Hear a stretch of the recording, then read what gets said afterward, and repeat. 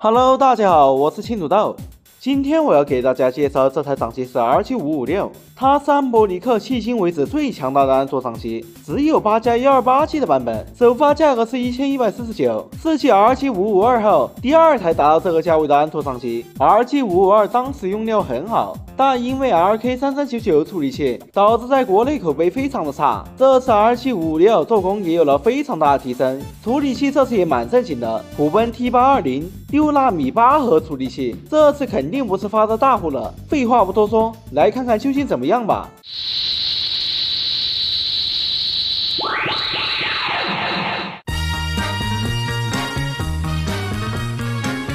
来快速过一下参数。本次 RG56 只有黑和蓝透两种配色，我这台是蓝透，它的外壳是纯透的，没有磨砂或者类复制涂层这些处理，就和梁子这款手柄外壳一样，有着玻璃一样的质感，非常的透明，内部结构一目了然。RG556 这次有人体工学设计，这是一个非常大的进步，整机重量为346.8克左右，握把因为更接近手柄，握持起来比那些握把比较短的掌机要更舒适些。RG556 按键采用的任天堂布局，方向键靠里，大拇指能够很自然的够到。有了大握把，方向键在下面使用起来也不会感到突兀。我觉得这很好的解决了大部分人纠结方向键到底是该在上还是在下的问题。很多掌机并没有这些设计，就导致无论是方向键还是摇杆，只要在下面就会很难用。这次方向键表面做的也很光滑，不再是之前的 FC 手柄样式。导电胶比之前的机械软很多，应该也重新开模了，手感按起来挺舒适的。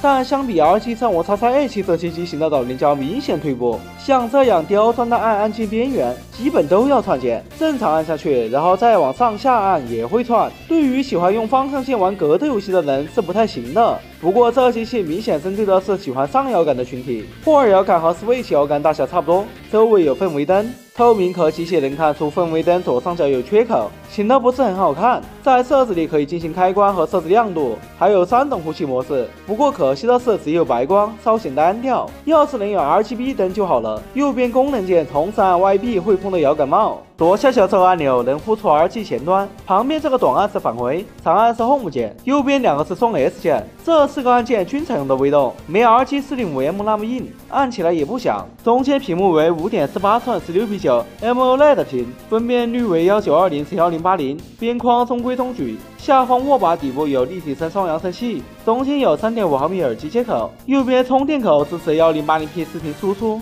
在右边是 TF 卡槽，这次终于敲了盖子，不再是裸露的了。它这个盖子的卡扣特别短，如果是这样直接按下去很难扣得上，要先往后再往下才能扣得住。上方肩键这次终于采用了垂直排列 ，LT、RT 还采用了霍尔氙气扳机，应该是为串流准备的。在使用方向键的时候，肩键能很自然的够到。中间依次为电源键、音量键、电源指示灯、出风口，背面下方有2个进风口，上面有一组铭文，充电功率5伏2安，电池为5500毫安时。续航看具体模拟器，平均8个小时左右，只玩 PS2、NGC 这些，最短都能有4个半小时左右，还是很顶的。这块 OLED 屏采用的 RGB 排列，默认色彩偏冷，需要在设置里面调，把白色调到纯白差不多就行了。调好后就能很直观的感受到 OLED 屏鲜艳的饱和度，因为有着1080p 的分辨率，相比之前 RG505 的 PSV 屏幕，观感要好得多。但可能是着色器并不是针对 OLED 屏设计的原因 ，CRT 滤镜用着都会有那种分辨率不够的横纹，开点对点就没有这些问题了。和之前的AYA6 Pocket Air 情况相同，我尝试了很多着色器，发现 DOT 滤镜适配的最好，虽然还是隐约有1-2条横纹，但相比其他着色器就好太多了。不喜欢开着色器的话，这屏幕就没啥问题。屏幕亮度适中，有很大的调节范围，官方说是采用的 DJ 加 PWM 调光，我测试在最高亮度没什么频闪，低亮度就会有明显加强。在设置里有低亮度护眼模式，开启后频闪会略微减慢，这种 OLED 屏掌机还是建议不要关灯玩。RG556 系统是基于的安卓13，安卓掌机反正就是那么几个前端，我所有安卓掌机都用的天马前端，所以就感受不到啥区别。这个自带的 RG 前端，你买配套的套餐就可以免于折腾，但我觉得还是天马前端更香。安卓掌机相比开源掌机，主要是待机非常便利，不用担心会莫名死机，续航也久。RG556原生系统看似有些简陋，屏幕上面下滑菜单栏，基本所有的功能都在这里。里面有个高性能模式，我测试了下，这里战神1开 1.5 倍分辨率，打开高性能模式后帧数只多了几帧，还是跑不满。直接来看跑分 ，T820 CPU 比 D900 强13000，GPU 弱15000。奥迪 Night 这个场景可以 1.5 倍60帧，但也才刚刚60帧 ，GPU 差1.5万分，差距实际只差了几帧，这说明 RG556 的性能应该发挥的差不多了。我实际测试下来，和奥迪 Night 的差别就约等于跑分的差距。RA 的土星模拟器，奥迪 Night 超冒烟，洛克人 X4 都才40帧 ，RG556 开加速能到70帧，这应该是因为哑包模拟器吃 CPU 的原因。RG556 的 CPU 性能刚好够到了瓶颈 ，RA 版的土星模拟器能开着色器、金手指加速这些，天马里直接启动也很便利，相比独立模拟器要好用很多。但我看恶魔城加速只有60几帧，就想着某些特别是性能的游戏，RG556有带不动的可能。果然试了下爆裂形式，只有50帧，确实还不够完美。PSP 战神要先在设置里把 CPU 频率拉满，这样3倍分辨率才能稳60帧。PS2 战神1开 1.25 倍分辨率能基本稳60帧。战神2第一个场景1倍分辨率会掉帧，后面打巨像这儿1倍分辨率就没问题了。我试了下奥迪 Night 和 RP4 也是这个样子，不过奥迪 Night 后面能开 1.5 倍分辨率。激战阿尔法2大地图不会掉帧，虎贲 T618 处理器的掌机，这游戏大地图只能30帧，尾气3 1倍分辨率能60帧 ，GT 赛车4 1.5 倍分辨率转弯的时候稍微有点掉帧，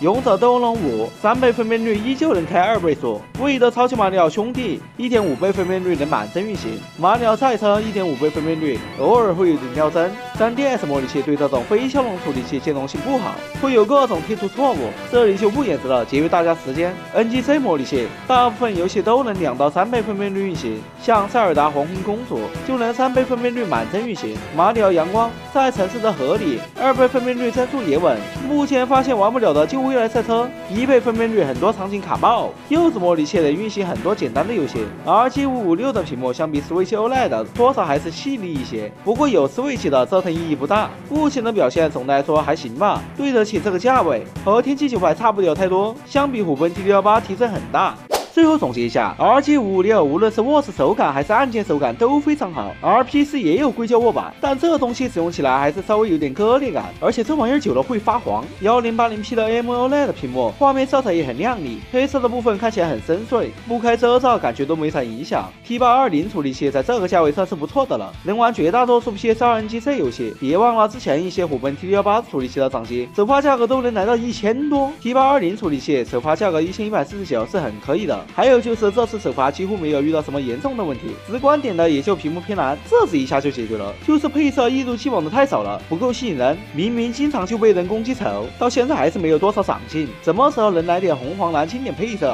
外壳太容易沾指纹，就连方向键表面也很脏，方向键穿键也是个问题。明明直接沿用 RG35XXH 的方向键就行了。RG556同类型的产品也就奥迪 Night 和奥迪 Pro 了。RP4 和 RG556 体型差得多，还是上方向键，分辨率也只有750P，两者差别还是很大的。奥迪 Night 8G128G 官方淘宝店价格是1688，我操，这个版本怎么这么贵？我是青土豆，一个掌机爱好者，关注我，带你了解更多电子垃圾。